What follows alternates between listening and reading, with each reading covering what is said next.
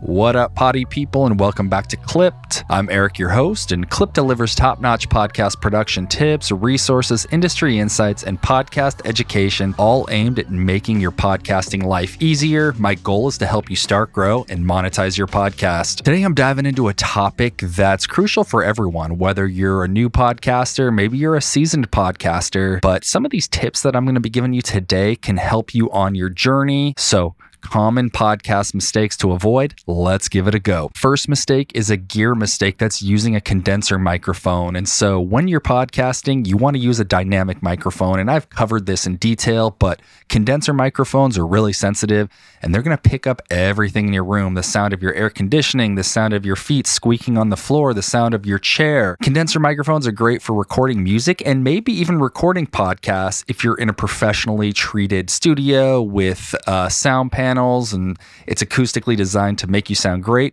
Then you can maybe use a condenser microphone. But for 95% of you, you're going to want to choose a dynamic microphone because those are going to isolate your voice. They're going to pick up the sound that's just coming right in front of them, and you're going to get that nice broadcast tone. So first mistake, using a condenser microphone, you're going to want to avoid that. And for a list of my favorite podcast microphones, check out the show notes. I'm going to be linking to a bunch of stuff there that you can check out. Okay, mistake number 2, not using a microphone at all. And I do see this more with like people that are guests on podcasts that maybe aren't like too savvy in the podcast space, or maybe they don't do a ton of interviews, and that's them talking directly into their laptop. That's a huge no-no. At a very minimum, use a headset. You could use like Apple AirPods, although I prefer wired headsets. So find yourself a wired headset, maybe even the one that comes with your smartphone. And if you're doing this as a host, that's a huge no. You need to get a podcast microphone, and if you can't afford one, at the very least, get on a headset. In fact, I don't even really do interviews unless the person has a microphone.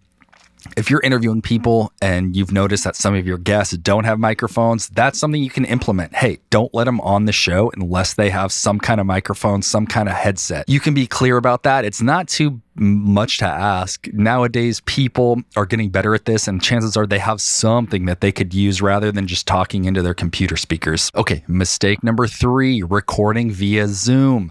Zoom is great for work calls, for conferencing, for getting together with your team, brainstorming, planning, all types of team meetings, but it's not great for podcasting. With Zoom, you're going to get that digital sound. The audio is going to sound compressed and crunchy. There's also going to be like little digital hiccups and blips, kind of like circa AOL back in the day. You're going to get that weird sound, and you're also going to get dropouts. Someone might straight up be talking, and then you might lose them for like 30 seconds. So you're going to want to avoid Zoom. The platform you're going to want to use is Riverside, and that's riverside.fm.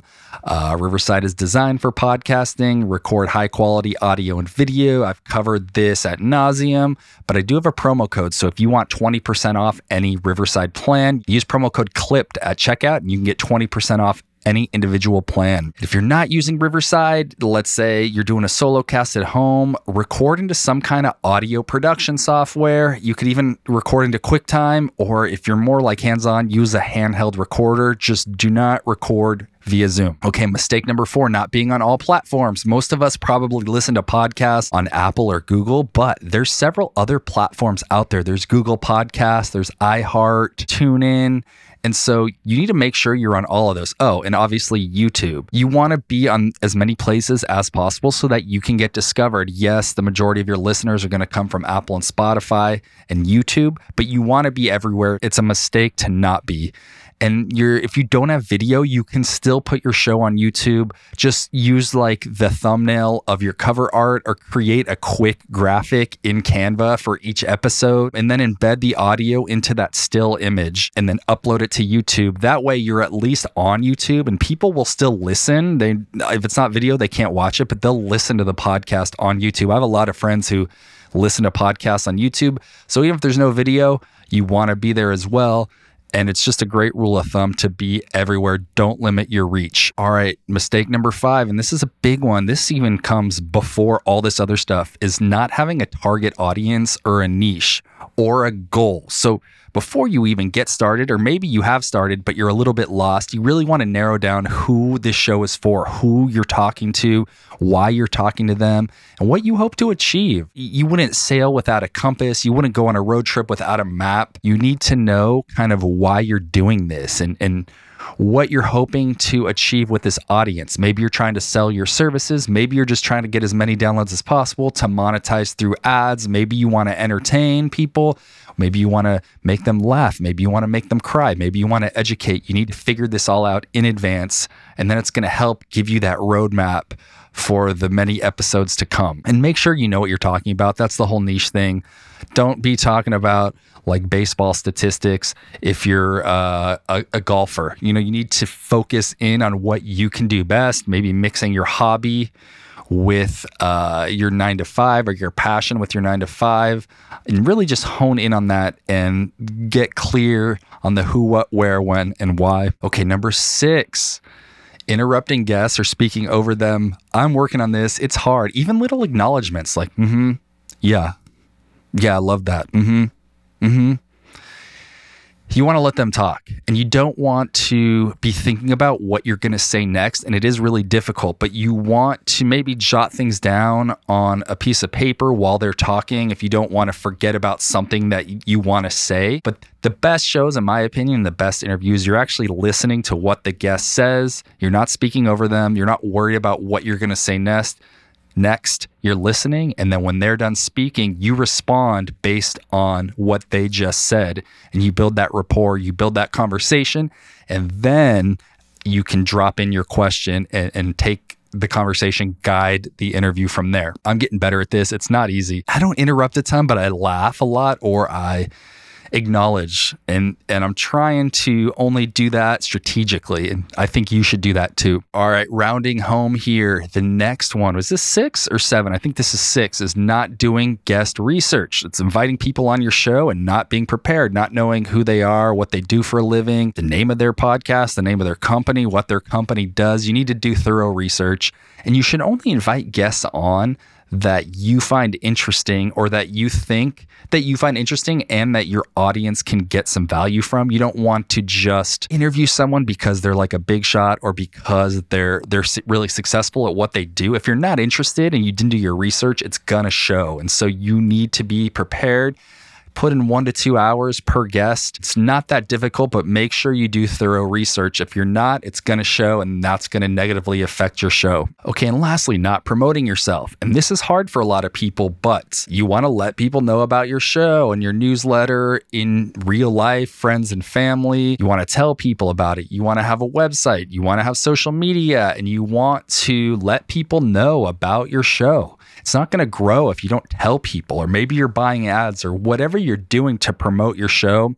You need to be your biggest fan. And if you really believe in what you're doing and you're trying to grow the podcast, people want to know about it. I always hear people saying, like, if you have a unique gift or a unique story or a unique podcast or proposition and you don't share that with people, you're doing yourself and everybody else a disservice, because there's people out there that are craving the information and the education about the stuff that you're talking about. And so by telling them and by putting it out there, you're actually helping them, because people want to know how to start a podcast. People want to know how to improve their SEO. People want to know how to shoot a free throw. And by you promoting yourself and getting it out there, they're going to come across that material. And if it resonates with them, they're going to be grateful. You're going to have helped them. You're going to have helped yourself. And so you got to promote your show. It's weird. It can be awkward, but the more you do it, and you do it in your own style, you don't have to like copy anyone, but you just want to get comfortable promoting yourself, because if you don't do it, nobody else is. Avoid these mistakes, and you're going to be on your way to growing your show, to having a more successful show, and to building a larger podcasting community around your messaging. If you're already a seasoned podcaster, chances are you aren't doing all of these to the best of your ability, so you can easily make a few adjustments, and you're just going to be putting yourself in a better position to hit your podcasting goals and to help people along the way. And if you need help with your podcast, head on over to thepodcasthaven.com. That's my company. That's my podcast production company and the ecosystem that this podcast falls into. Fill out the contact form. Ask us some questions. Are you looking to start a podcast? Do you need help with editing? Do you need help with video? Shoot us a message. I'll get back in touch with you and we can have a chat and I can hopefully help you reach your podcasting goals. We've got a great team. We've got a lot of great resources and a lot of great experience in podcasting. That's thepodcasthaven.com. Keep listening, keep engaging, and keep creating. I'm out.